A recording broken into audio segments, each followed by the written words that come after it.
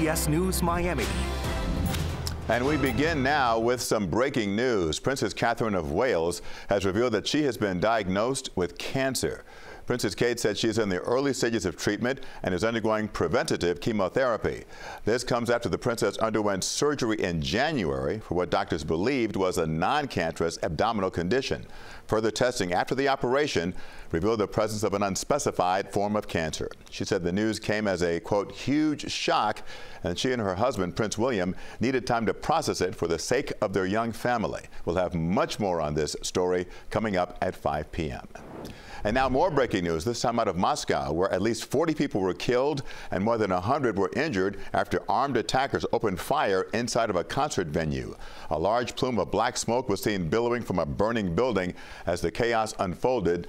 No word yet on if the alleged gunmen have been caught. We'll have much more on this for you as well as soon as we learn more details. We move now to a next weather alert, and we're taking a live look at the next weather radar where the rain just keeps on coming down. A flood watch continues as the storms continue to pound parts of South Florida. Good afternoon and thank you for joining us. I'm Jim Barry. Here in South Florida, the wet weather already putting a damper on several South Florida events on tap for this weekend.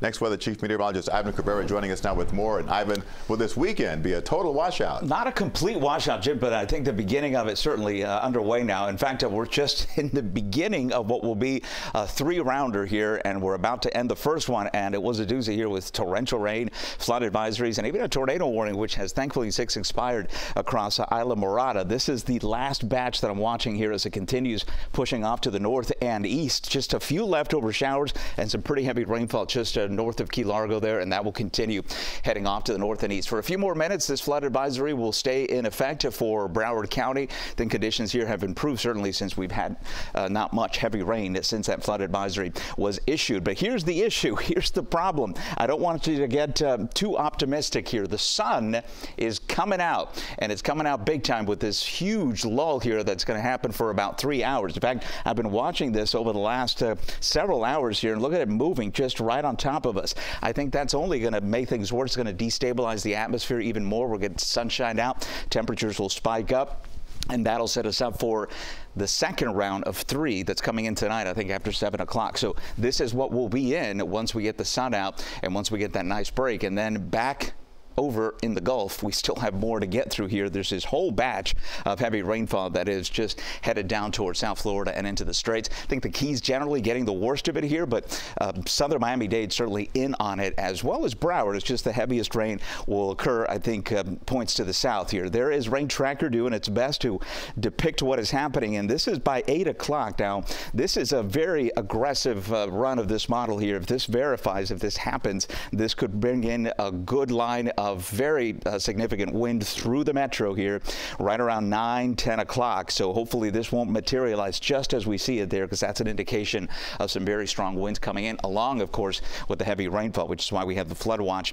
that remains in effect through tonight and into tomorrow. An additional 2 to 4 inches. So totals, I think, will be anywhere from 3 to as much as half a foot of rainfall, if not more, in some of the areas where the thunderstorms are going to train over. Still have the wind advisory. This is more of a nuisance thing, and certainly marine conditions are terrible. Southerly winds 20 to 25. The highest I've seen is around 40 miles an hour, so the gusts will continue, but it's the gusts that are associated with the thunderstorms that I'm more concerned about, not the general wind field that is on top of us right now. So that goes underway as we head through it tonight and into tomorrow.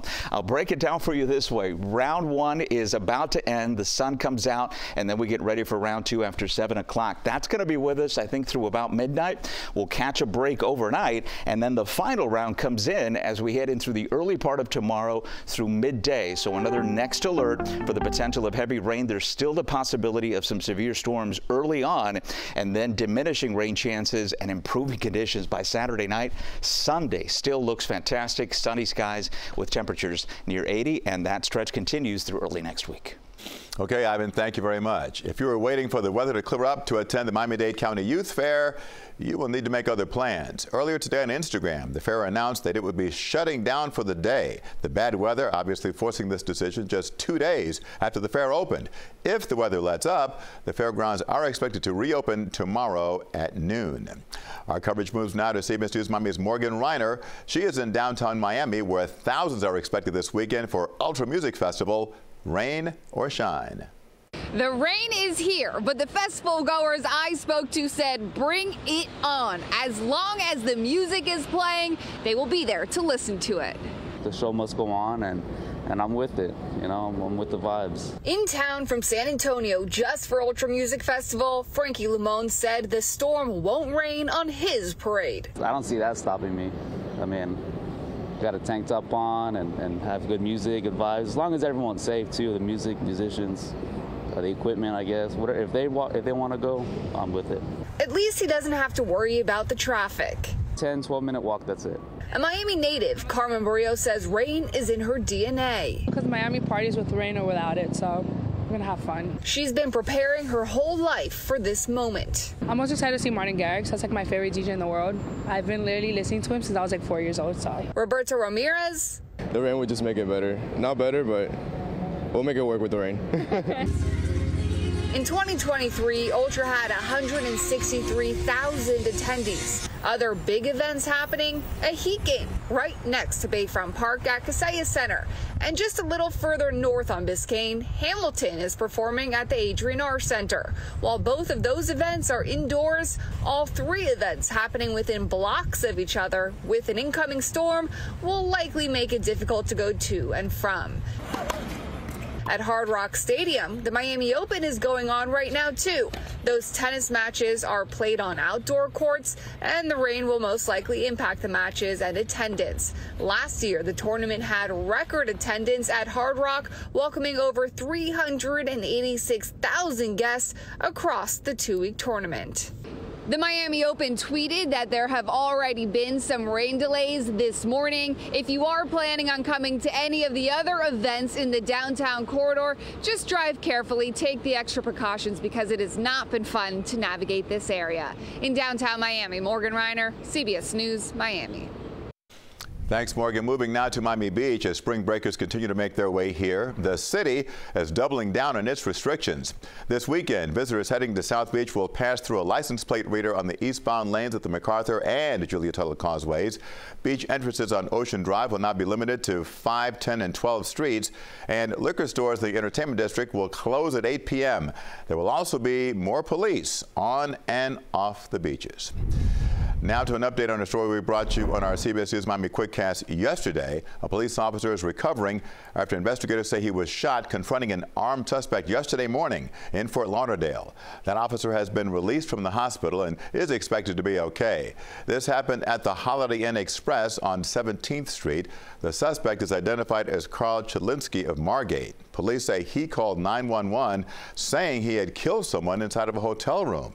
When officers arrived, shots were fired. Chudlinski was killed. Officers say no one else was inside of that room.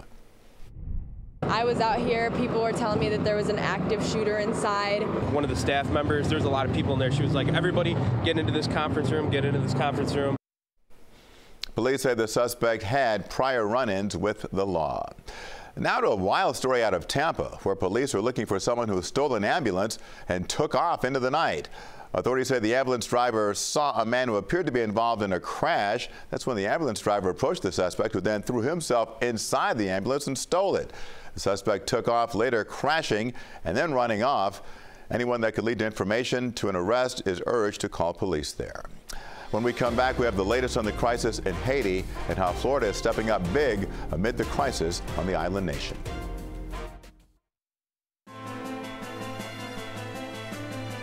And now to the latest on the Israel-Hamas war, and Secretary of State Antony Blinken is headed back to the United States after what he calls candid conversations with Israeli Prime Minister Benjamin Netanyahu.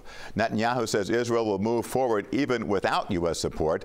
More than 1 million displaced Palestinians are sheltered in Rafah.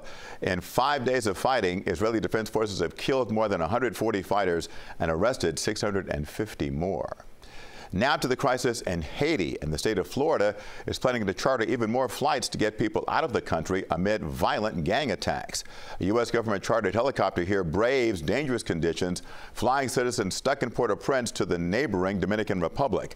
Nearly 1,600 passport holders have registered for help, but only about 30 a day can be rescued this way, as long as it is safe.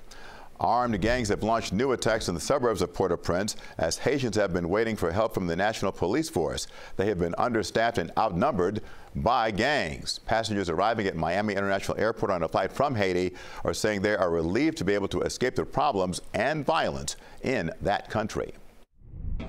They have to control the government. The Haitian in the good government now to fix the country. And a spokesman for Miami International Airport said that he did not know of any other flights that would be arriving this week from Haiti. Florida Governor Ron DeSantis has signed a package of bills to address critical health care gaps in the state. Among the measures signed into law, a wide-ranging $717 million bill, which clears the way for foreign-trained physicians to practice in Florida. It also moves patients away from hospital emergency rooms for non-emergency conditions and allows advanced birth centers to provide C-section deliveries in low-risk pregnancies. Staying on politics, opponents of online sports betting in Florida lost their latest fight against the Seminole Tribe agreement with the state that permits the gambling. The Florida Supreme Court ruled opponents filed the wrong type of petition to challenge the compact between the Seminole Tribe and the governor's administration. The decision likely means further delays in the legal drama over sports betting in the state. The deal could rake in hundreds of millions of dollars for both the tribe and state government. The Florida Supreme Court did not rule on the merits of the argument. Well, it's day 2 of the NCAA men's basketball tournament. March Madness is already living up to its name. Last night's biggest bracket buster happened in Pittsburgh. The number 3 seeded Kentucky Wildcats losing to the 14th seeded Oakland Golden Grizzlies. Happening tonight, if you gamble on your brackets that didn't work out, well, you still have a chance to win big because the massive Mega Millions jackpot, it's still up for grabs. The grand prize is expected to be worth almost $1 billion. $977 million to be exact. That would be the game's 6th largest jackpot. According to the lottery, the odds of winning the Mega Millions jackpot are 1 in 302 million, but there is a chance. That's CBS News Miami's Quickcast. I'm Jim Barry. Stay tuned for more news right here on CBS Miami.